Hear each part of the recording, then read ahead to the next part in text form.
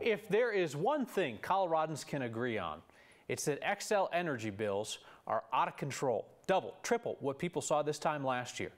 We went line by line through all of the obscure add-on charges, and you can find that story on 9news.com.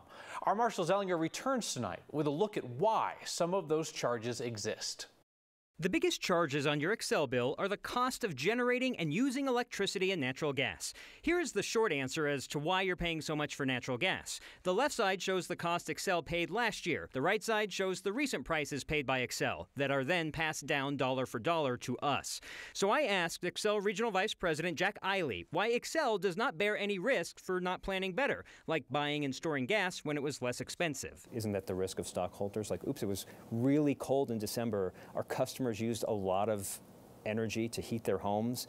We're going to miss out on some money that we thought we were going to have. On these fuel cost pass-throughs, and that's what we call them because we earn zero profit.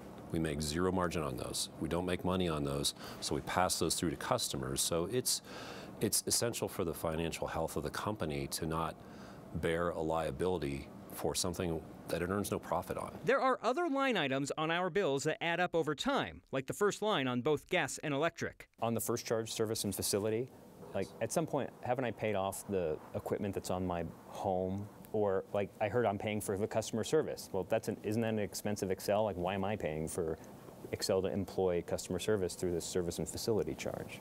It's partially capital, meaning the cost of the meters. Those depreciate over time. They need to be replaced. It's average across all the customers. So every year we're going to replace new meters. The cost to maintain the support systems like customer care accounts, that's ongoing as well.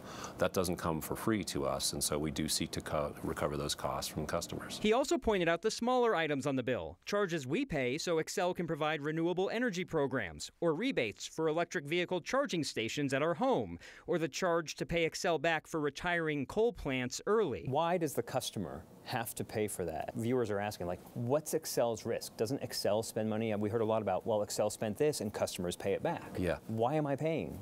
Xcel has been driven, by a lot of directives from the Colorado legislature, for instance, to do things like promote electric vehicle adoption and promote distributed renewable energy adoption and promote energy efficiency. So often that is directed by the Colorado legislature.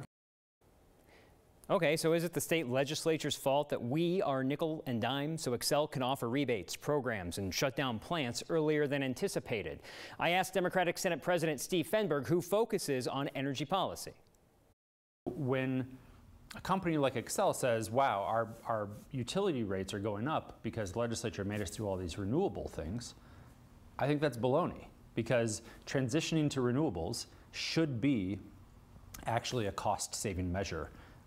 But of course, a for-profit, publicly traded, huge company is always going to find ways to make money off of every investment they make. That is their job. But we have to do a better job as a legislature to hold their feet to the fire and make sure that ratepayers are being looked out for.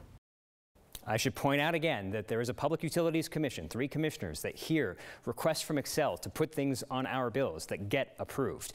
We got a lot of viewer feedback from our story explaining what's on your Xcel bill. One viewer was frustrated that customer service couldn't tell them if they were better off with the time of use rates or if they opted out and just paid a flat rate. In the last hour, Kyle, I got a response back from Xcel on how we can try to calculate which one is best. So I know I'm teasing ahead to another story in the future, but this one will be helpful to do some math to figure out which one will save you the most money.